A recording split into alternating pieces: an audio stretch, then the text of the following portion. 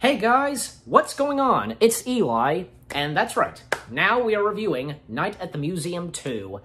I gotta say, because, Night at the Museum 2 was pretty good and a lot of fun, because everything that was going on to it, and this time, because, some of the figures, from the museum in New York are being transferred to the bowels, I guess, of, where, like, the museums in Washington are. Like, the museum in Washington is pretty big, with a lot of sections and buildings, you know what I'm saying? And with the cast of characters, once again, you got Ben Stiller as Larry, Robin Williams, Owen Wilson, Ricky Gervais, Steve Coogan, Rami Malek. Yeah, even Sean Levi, he has a couple of cameos, I guess, in the film. And even his daughter made a cameo in the third film. Sacagawea. This time, the three old guys, they don't appear in this. They kind of did, but their scene was deleted, You could find it in the deleted scenes.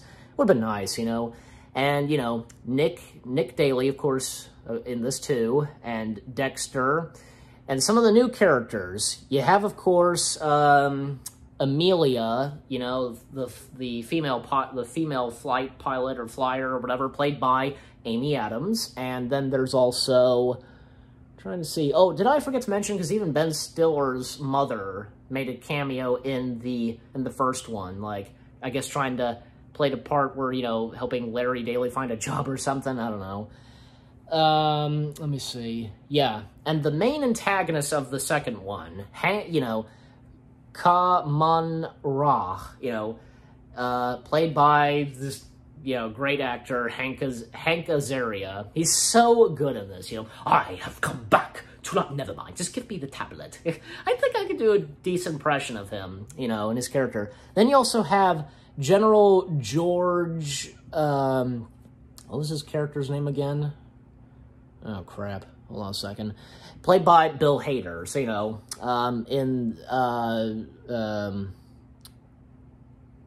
I gotta look up the characters, their full names. Yeah, General George Armstrong, etc. Yeah, so anyways, and the other, the other antagonists in this who join, Hank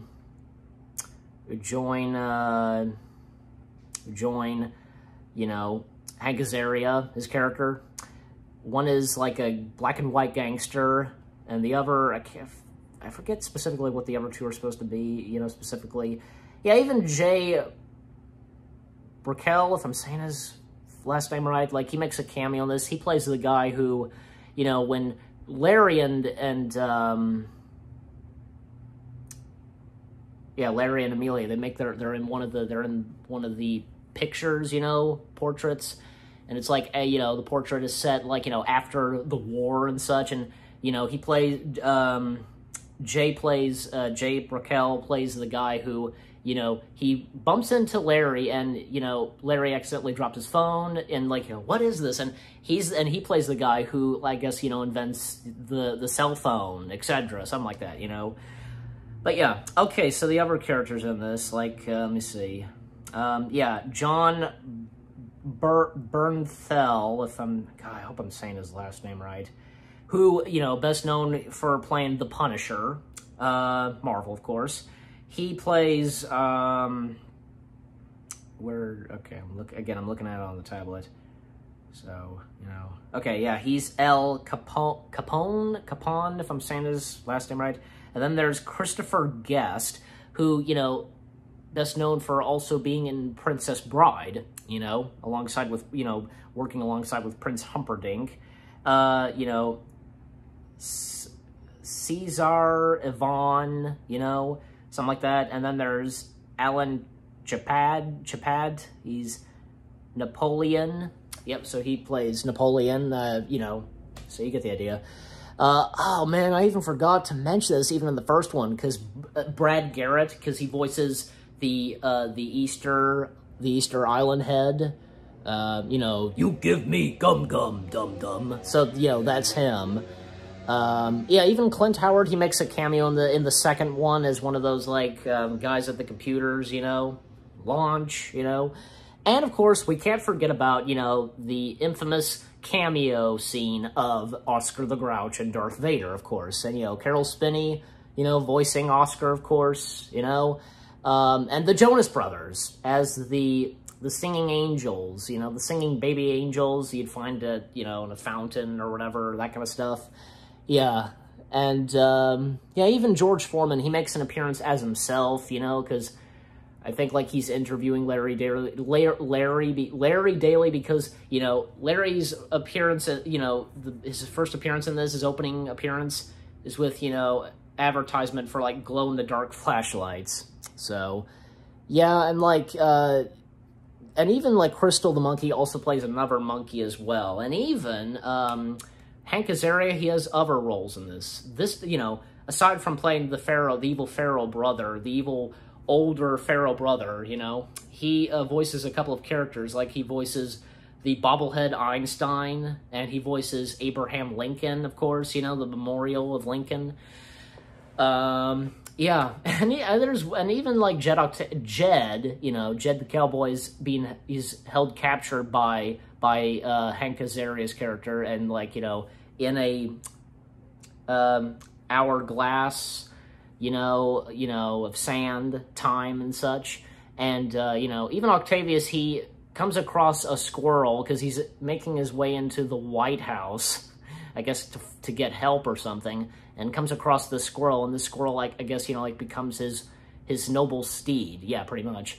But everything about Night at the Museum 2 was really good, because with the story and everything, and, you know, and with the main antagonist, he was so good in this. Even, like, there's one part I remember, because all the treasures he has, and he, like, you know, there's one part where he has the ruby slippers, and I guess he just tosses them. You toss the ruby slippers? Oh, give me a break. And there was one cameo in this, God, what's his name? He was in, like, he was in alongside with Jay Brickell in the, How to Train Your Dragon films, but, you know, I don't see him, but, you know, again, got this on the tablet, so, like, there's a funny scene where, you know, this one guard, like, you know, tells Larry not to touch, you know, where the tablet's supposed to go. Don't touch it. It just, you know, go, oh, you're threatening me. And just, you know, Larry grabs him just, you know, with the flashlight and so on. Steals his ID or something, you know, his badge or whatever for security. Oh, yeah. And even there's an octopus in the film as well. You know, I'm sure you guys remember the octopus, you know, and just dying for water and such, you know. And, like, thanks Larry, hugs him, kind of kisses him with, you know, his tentacles. Yeah. And it's really cool because even Sean Levy, you know, the director of the Night at the Museum films, there's one part where, you know, because as they fly back, you know, as they use Amelia's plane to fly back to New York to the museum, you know, I think it's a replica or just something of Amelia's plane. It's real.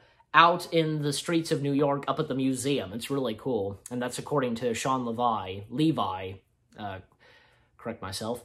And I almost forgot, you know, because Chris Columbus, he was producer of the 3 Night at the Museum films. That's nice.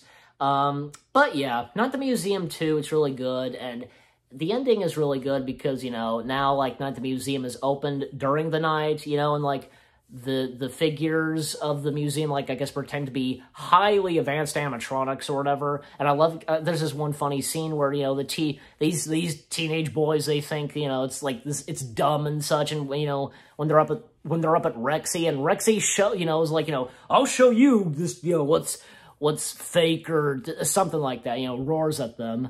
And even, like, there's one part where Larry sees a woman who, you know, played by Amy Adams as well, who looks exactly like Amelia. And, you know, Larry kind of says to her, you know, you remind me of somebody. And I think, you know, her response is, I get that a lot. Just, you know. Yeah, and of course, the end credit scene with who I mentioned, Jay Brickell, as I mentioned, you know. I'm on to something, as his mom's calling him, you know, because of Larry's phone, taking it apart. Just, you know, it's pretty funny. Night at the Museum 2, I think, is really good, and I give this, how do I rate this? Well, okay, 8 out of 10 stars. You know, and I'm probably gonna give the third one 8 out of 10 stars as well, you know. But for the second one, 8 out of 10 stars. You guys let me know what you think of Night at the Museum 2, if you enjoy it.